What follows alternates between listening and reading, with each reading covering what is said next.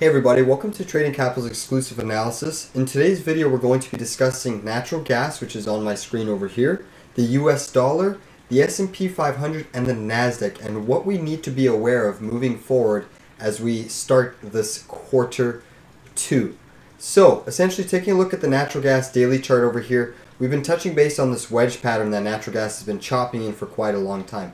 It always amazes me from a technical standpoint that the market makers and price action can really chop in such a wide or such a narrowing range for such a long duration of time. I mean, this is about a 4-week grind lower inside of a narrowing range. Now, as we approach the apex here, this leads me to think that it's more bullish and likely to break up. That's typically what this chart pattern shows.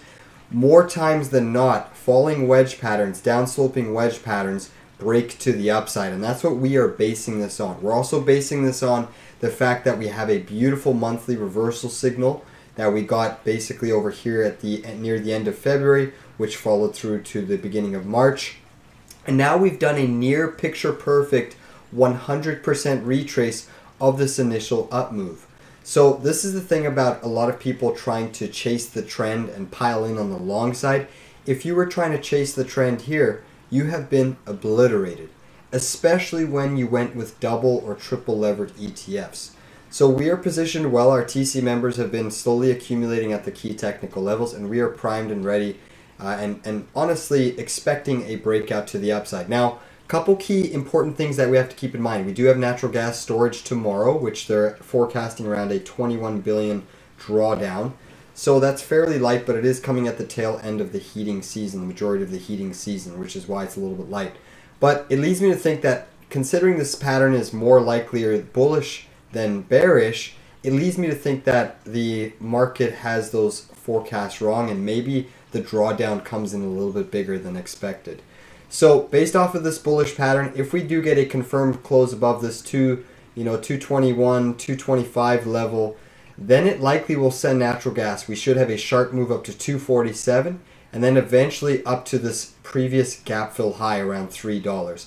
I'm still bullishly optimistic. The only thing that is concerning me, which I have had feedback from a couple members, is if the stock market crashes or if the stock market goes through a significant decline, couldn't that also be a headwind for natural gas, and couldn't we see natural gas fall sharply lower? That is absolutely a possibility. When there's a liquidity strain and a liquidity crisis in the markets, typically all assets get thrown out with the baby out with the bathwater. Now, the one optimistic thing that we have going for natural gas, one could argue that the price has already crashed from the highs. If you take a look at all of the commodities, there's not one single commodity that is down as much as natural gas from the highs. Natural gas from the highs is down over 76%, and you really can't say that about any other commodity. So one could argue that natural gas has already crashed from the highs, and it's now putting in a little bit of a basing formation. Whereas you look at other commodities like gold and silver, those ones are trying to break out. Oil's in kind of no man's land, just trying to hover off of that OPEC cut. So realistically, the only basing formation that I'm seeing in commodities is this potential natural gas chart. Now, could it fall lower? It absolutely could. Basically, we have been getting a lot of leading economic data that has been deteriorating and showing the economy is deteriorating at a faster rate. But it doesn't mean this asset can't catch a bid, because if liquidity does flow out of the overbought commodities and into the oversold commodities, that's when you could see a big rally in this oversold commodity. And let's be real with ourselves. Natural gas is not going anywhere. There's always going to have a use, and even if you just look at the larger term monthly time frame, this is where you broke out your impulse green wide range bar. You had a retest candle over there on a monthly bottoming tail. You have tons and tons of support trend lines going back quite a long time in history, all the way to 2008, a 2014 pivot. You have this downsloping trend line. So there's a massive amount of support in this range. And when you look at it, natural gas traded in 2016. It did pierce this level and made it all the way to 167, but it rebounded within short time. Over here in 2012, natural gas pierced this $2 level, but rebounded with great power. And then over here in 2000, 2001, the dot-com crash, arguably the worst drawdowns for the indices. What did natural gas do? It pierced this level we're trading at, and it had a magnificent rally to the upside. So this 210, this 220 confluence of area is a huge level for natural gas that it has traded throughout its whole price action. Yes, it could pierce it. Yes, dynamics could always deteriorate and change, which causes liquidity and fear in the market, but you have to take your shots at some levels being a technical trader. And even if you're a long-term investor, I mean, at some point in time, this natural gas price is likely going to double and even triple from this time. But it's just a matter of, can you weather the storm and use position management correctly if this were to collapse another 20%, if this were to go down to $1.50. I'm not saying that's my base case, but you always have to be aware of the downside risk. Now, back to the positives, this pattern does favor and is more likely to get a continuation move to the upside.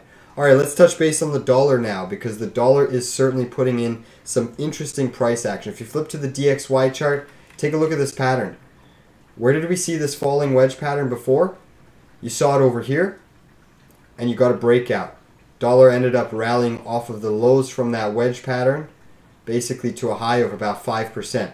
Now you've done a full picture perfect retrace, and you're creating this falling wedge pattern again. Just like we broke out over here, I think we're on the near precipice of breaking out again on the dollar.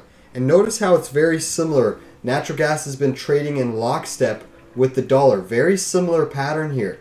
Down sloping wedge pattern. I mean, the reason why these patterns keep showing up over and over and over again is because the markets always have two of the same elements: fear and greed, buyers and sellers. So as long as there's going to be buyers and sellers in this market, the same technical patterns show up in the charts over and over again. And if the DXY does break out of this pattern, it likely has a strong move up to the 106 area to test this resistance. So that's kind of what my expectations are, and I'm waiting. Full disclosure, we are long the dollar, so I am expecting a technical breakout. We are actually long the UUP just around these levels over here, so I am expecting this pattern to continue to move to the upside. In the event that this pattern fails, you have a beautiful double bottom support level right at about $100. So even if this pattern does fail and you get a dip lower, this double bottom on the dollar around 185 should be a very technically sound level. And the interesting thing today is we got two important economic data points which all suggest mass deterioration in the dollar. And take a look at what the dollar did. The dollar dipped, the dollar fell, and many people were shaken out. It was shaken out with a gap down this morning, a little bit of a rally, then another dip, and then we got some harsh economic data around the 9 a.m. time frame, or the 8:30 time frame, which sent the dollar a little bit lower, continued to rally. And then that ISM data at around 11 a.m. here sent the dollar collapsing and made a new low. And look what happened, a beautiful reversal. So when you have data points showing the dollar has every reason to weaken and fall lower based off of yields falling, and the reason that the dollar usually falls is because yields falling. But when you have yields falling and you're still seeing a bid in the dollar, that is showing that, okay, it's also likely getting a little bit of a bounce from a fear trade. Perhaps we're about to hear about something in Europe or Asia, another banking crisis, another systemic risk. There's certainly a lot of aspects of Europe that are on the precipice of, I think, seeing another systemic risk or another systemic crisis, and maybe we're seeing little near-term glimpses of the dollar starting to catch a bit from outside money flowing into the dollar, and expecting some sort of a catastrophe happening in the banking system in Europe, or yet again another bank failure. There's a lot of potential reasons. Maybe there's another potential conflict brewing abroad and you're starting to see money flowing into the dollar, or perhaps it's just a lot of the fear safety assets that have rallied, like gold and silver, are overbought, extended into resistance, and now seeing money flow back into the dollar.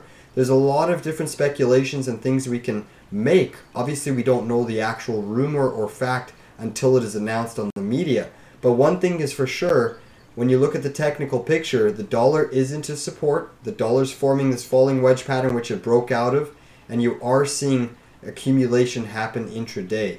So definitely be paying attention to the dollar, because if the dollar gets going, what is it likely going to do to the S&P 500? It likely is going to cause it to fall lower.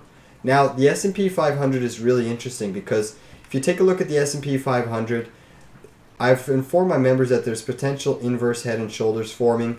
Again, I don't like this right shoulder because it is extremely sloppy. Very, very sloppy, not much consolidation, but nonetheless, let's assume this inverse head and shoulders does play out. It takes us all the way up to 427, 428, give or take. Right in line with this previous pivot high. Right in line with this impulse wide range breakdown zone. So there is a potential that this could play out.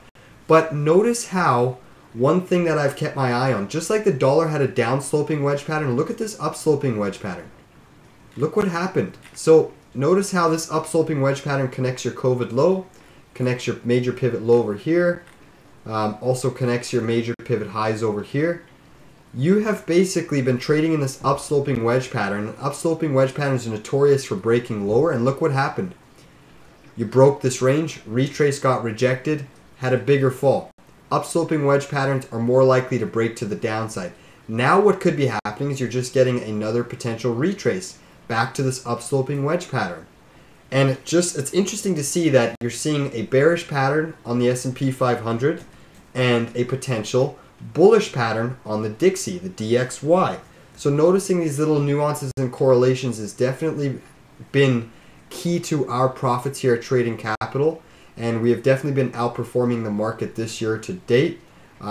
Basically in quarter one we were well over up over 22% on the session. We're actually up over that since we've seen some potential trades, short trades play out to the downside, and we're still holding those. But needless to say, if this pattern becomes a failed inverse head and shoulders, you could see much more downside. Now, the big level on the S&P, do we get a retrace to this neckline? And what type of a bounce do we get off of that neckline? So if you get a daily close below that neckline, this pattern is negated, and it likely means we see a much more downside very quickly. If you get a daily close and hold above this key support and you bounce off of it, the markets have a chance to continue to grind higher and move up. Now, there's a lot of economic data that we're heading into tomorrow and Friday. Friday, the markets are closed. The volume has been lightening up. So it's interesting to see that the markets have been selling off on this light volume. That is a little bit of an indication that potentially we do have the ability to continue to grind and float higher. The only one negative is that you have this downsloping trend line connecting your major pivot high, major pivot here. You've closed now 2 daily candles below that neck, below this key trend line. However, today's price action pierced that level and managed to rally back inside the low pivot of yesterday. That is a short-term bullish sign for the S&P, being the fact that you did not get a daily confirmation below this key trend line. So that leaves me slightly leaning to maybe a little bit more upside, barring any political news, and obviously data dependent. The data tomorrow, the initial job loss claims, as well as the natural gas storage, can be market moving. And then on Friday, you have a massive, massive Friday economic data day. Basically, you have the unemployment on Friday at 8:30, and then you also have the initial job loss claims. So those two economic employment data set series are going to be market moving. And the interesting thing is the markets are closed on Friday. So definitely be paying attention to that. Now, a little bit of relative strength has been observed in the S&P 500. If you take a look at the NASDAQ, relative weakness. Look at this pattern on the NASDAQ. The NASDAQ is creating this upsloping wedge pattern. Look what the S&P 500 did. You created this upsloping wedge pattern basically over here, getting rejected, and it fell sharply lower. So are we now in the precipice of seeing the QQQ play out this upsloping wedge pattern and fall? You will likely have tradable bounces, but just observe that the S&P 500 is showing relative weakness this year, and it already had an upsloping wedge pattern break to the downside. If the Qs break this upsloping wedge pattern, it is going to weigh on the whole market to a great degree. Now, until you break this wedge pattern, you can keep chopping inside of this range from the low to the high to the low to the high. Eventually, you will have a break. But I'm just saying, be very cautious and aware that the S&P already broke out of this upsloping wedge pattern, and the QQQ has not broken out of that upsloping wedge pattern, but could be near term seeing some more downside. Basically, what I also want to touch base on, if you throw on the 7 daily moving average for the QQQ, notice we closed below it today. If you throw on the 7 daily moving average for the SPY, you closed above it. So could we be seeing a rotation of capital out of the big cap tech, mega cap tech semiconductors? I think that is very, very likely. And just to touch base on something else on natural gas, there's one other point where I want to show you on natural gas. So the intraday chart on natural gas, notice how we haven't ever closed back above this 7 daily moving average since we really started the hard decline from the high pivot over here. Today we got our first daily close above the 7-day moving average. And then to make things a little bit more intriguing and interesting from an intraday standpoint, if you throw in the 200 daily moving average, this is the intraday moving average, we have consolidated now above that moving average for 9 consecutive hours. We have not been able to do that since we started the major decline from the high. We have been rejected over here, we've been rejected over here, we've been rejected over here. So the fact that we are putting in a bullish pattern and consolidating for the first time since the major decline above the key 200 intraday moving average leads me to think natural gas has the more likelier shot of getting a pop-up tomorrow or throughout the remainder of the coming weeks. I do think we're going to see more upside. And then you look at some of the actual natural gas stocks, which, full disclosure, we are long AR, nicely in the money now. AR has had a beautiful move off the lows, and you just keep seeing these wicks being bought up. It dips, it gets bought up. It dips, it gets bought up. AR is on the very near precipice of breaking out of this downsloping pattern, and I do think that AR, being a resource stock directly tied to natural gas, is a little bit of a leading indicator, specifically since most of the natural gas resource stocks have been rallying as of late, despite natural gas not really getting going yet. So I do think it's a positive that the natural gas resource stocks that are also leading the overall natural gas price. That's typically what you want to see if you're long the underlying commodity. On that note, thank you all for tuning in. Please give this video a big like down below. If you're curious about some of our trades and how we position ourselves, definitely check out our website at tradingcapital.ca. On that note, I thank you all for tuning in. Please hit that big subscribe button if you found this video educational. And at the end of the day, this is all we try to do, is put out education through our experience, through our interpretations. None of this is financial advice, but we try to make you see a point of view that perhaps you may not be looking at in the markets. On that note, take care everybody, and we'll see you on the charts tomorrow.